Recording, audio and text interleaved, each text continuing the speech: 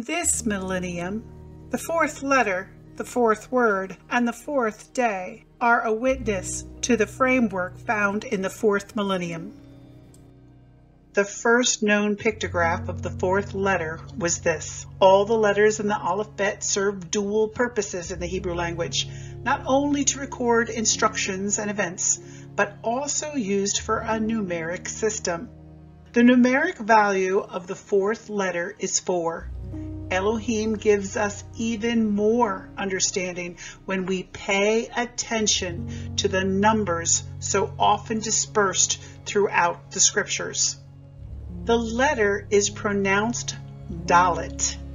3 consonants spell this letter: Dalet, Lamed, and Tav. But these 3 consonants can be pronounced differently to mean different things. With the root word dal, meaning weak or needy, in the sense of the poorest of the poor, a state of lowness. As a verb, it sometimes refers to physical distress. We see this used in Judges 6:6. And cried, Yisrael greatly impoverished because of the Midianites, and the children of Israel cried unto the Lord. The legs of the lame hang limp. So is a parable in the mouth of fools. As a verb, it describes a state of deprivation, which at its cutoff point is seen in a cry to God. This is so important because we're going to see this through the fourth millennium, especially when we look at some numbers in the year that Yeshua was born. When used as an adjective, it does not emphasize pain or oppression. Rather, it represents those who lack. This combination is found in Scripture 12 times and used by 4 of the prophets in the fourth millennium. Here is one example. Isaiah 14:30. And the firstborn of the poor shall feed, and the needy shall lie down in safety. And I will kill thy root with famine, and he shall slay thy remnant. Amos 2:7. That pant after the dust of the earth on the head of the poor, and turn aside the way of the meek. And a man and his father will go in unto the same maid to profane my holy name. A clear example of those who lacked the Spirit of God and go after the flesh.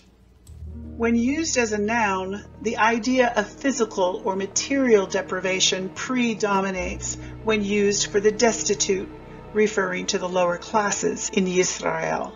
2 Kings 24:14. And he carried away all Jerusalem, and all the princes, and all the mighty men of valor, even 10,000 captives, and all the craftsmen and smiths. None remained, save the poorest sort of the people of the land. There certainly was physical and material deprivation when they were carried away into Babylon. In the fourth millennium, the 4 beasts make war and overcome Elohim's people. These 4 nations, Babylon, Persia, Greece, and Rome, made a mark on his people.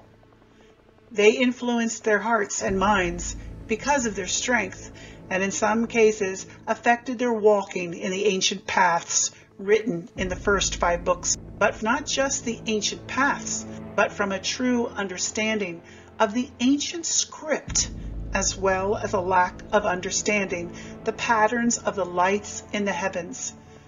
Some walked away with intention. Others were just following the ways of their fathers' traditional practices, unknowingly walking into darkness. The last pronunciation that we want to show you for this 3-letter combination is Dalet. Dalet means door or gate. Dalet literally describes the formation of the ancient letter form. The pictograph has exactly 4 connected line components. There are 2 upright posts with 1 top lintel post and 1 threshold. There are other Hebrew words found in Scripture that are used for door and gate. The difference is that a dalet, it is more about the instruments or hardware that function so that the door or gate can open. Doors and gates were mostly made from wood of trees. Elohim used the family tree for his purposes. Abraham, Isaac, and Jacob made up 3 generations. It will be in the 4th generation that Jacob's blessing unfolds. For our purposes, we are looking at the significance of the 4th born son, Yehuda, also known as Judah. And these 4 verses. While Jacob's blessing was given in the 3rd millennium, some of its fulfillment is in the 4th millennium. From Yehuda's 5-letter name, we can rightly divide the word into the 4-letter tetragram of Elohim's name. This leaves one unique letter behind, the 4th letter of the alphabet, the Dalet, which one of those meanings is a door. Also, a state of lowness. Matthew restates the 4th portion of Jacob's blessing to Yehuda. Matthew 21:5. Tell the daughter of Zion, behold, your king is coming to you, lowly and sitting on a donkey, a colt, the foal of a donkey. All this was done that it might be fulfilled, which was spoken by the prophet, saying. The prophet? Zechariah. When did Zechariah say these words? And it came to pass in the 4th year of King Darius, that the word of the Lord came unto Zechariah in the 4th day of the 9th month, even in Kislev. Darius the Great was the 4th Persian king of the Achaemenid Empire. The 4th year of Darius the Great was 440 years from the time that Solomon's house was completed in the 13th year. Look, they are both found in the 7th chapter, 1st verse. In the days of Herod the Great, Herod the father ruled over one kingdom. But after the death of the father, there were 4 sons left alive to continue to rule over the kingdom. But instead of one kingdom, it would now be broken up into 4 parts, all of whom ruled over a certain area designated by and subject to the authority of Rome. A tetrarch is a ruler of a quarter of a region or province. 1/4. Before Yeshua's ministry, Herod Archelaus received 2 quarters of the kingdom, Decapolis, Judea, and Samaria.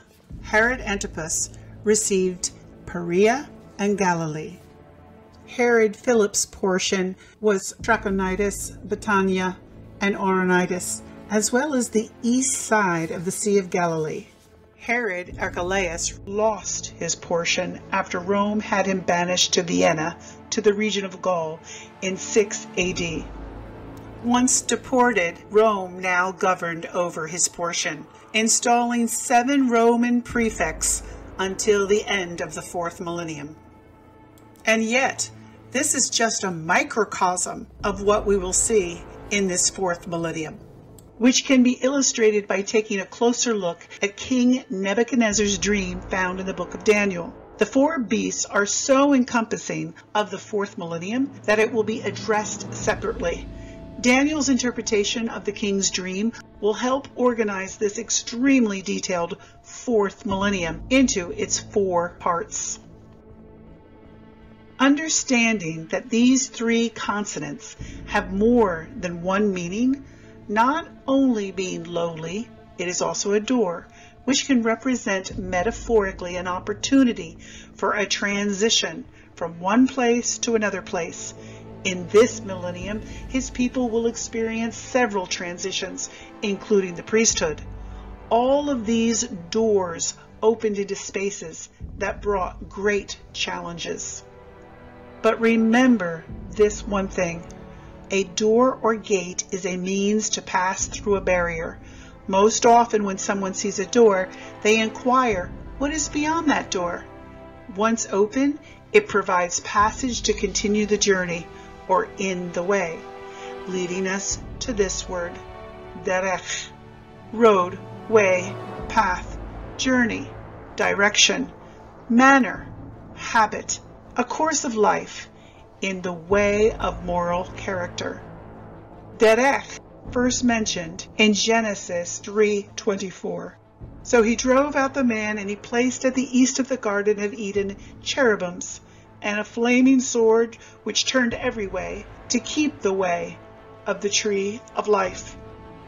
This is perhaps the perfect place to conclude the fourth letter and begin our journey onto the fourth word, Aleph Tav. We will share the fourth millennium in a different way, revealing the structure of this fourth word's numeric value and meanings, how some were led away from the house and others given a way to enter in. There is so much more.